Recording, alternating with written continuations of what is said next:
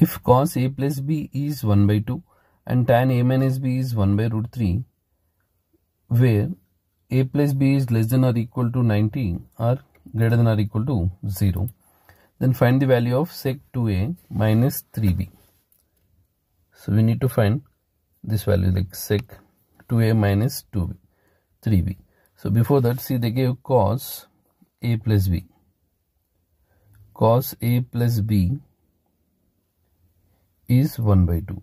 See, whenever they'll give a plus b or something, or a plus b, 2a plus b, or a minus b, the value next to it will be definitely a standard you will get in cos.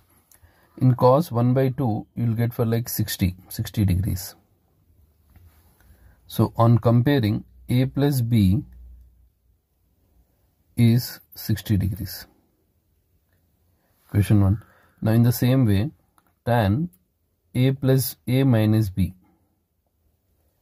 Tan a minus b is 1 by root 3.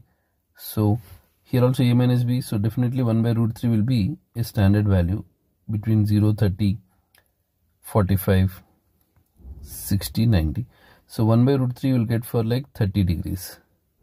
So on comparing, a minus b is 30 degrees. So this is equation 2. So solving 1 and 2, solving equation 1 and equation 2. So these values you will get in trigonometric table. So okay, the link I'll add in description for the values. So now a plus b is 60, a minus b is 30 degrees. I'll eliminate here, b and b will get cancelled. 2a is 90, I'm adding both. So a equals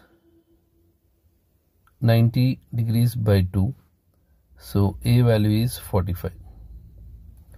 The value of a is 45. Now next one, if we'll substitute in a plus b is 60 degrees. 45 plus b is 60 degrees.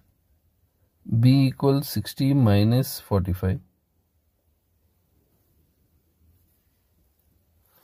B equals 60 minus 45. So B equals 15 degrees. So now I need to find sec 2a minus 3b.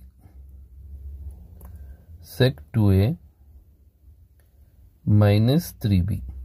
So secant 2 into 45 minus 3 into 15.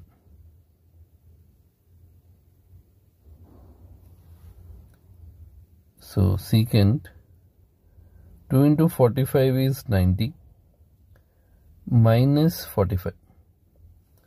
3 into 15 is 45.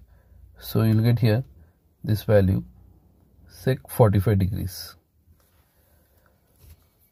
So sec 45 value is, again you'll get in the table, that is root 2. So sec 2a minus 3b, the answer is